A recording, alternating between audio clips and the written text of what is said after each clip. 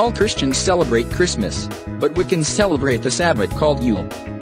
Yule falls on the winter solstice, which usually falls somewhere between the 20th of December to the 23rd of December. It depends on when the solstice appears astronomically, and that's why there isn't an exact date. The solstice is the shortest day of the year, and it is known as the longest night. It signifies that winter is coming to its end, and the days will start to grow longer again, as night starts to shrink away.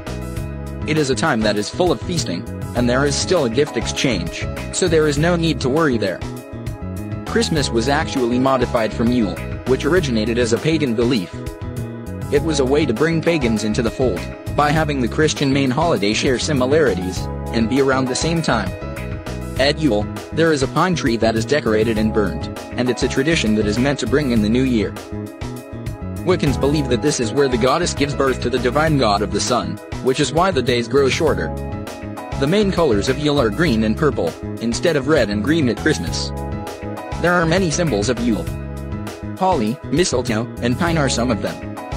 Wreaths, pine cones, and pine branches are others.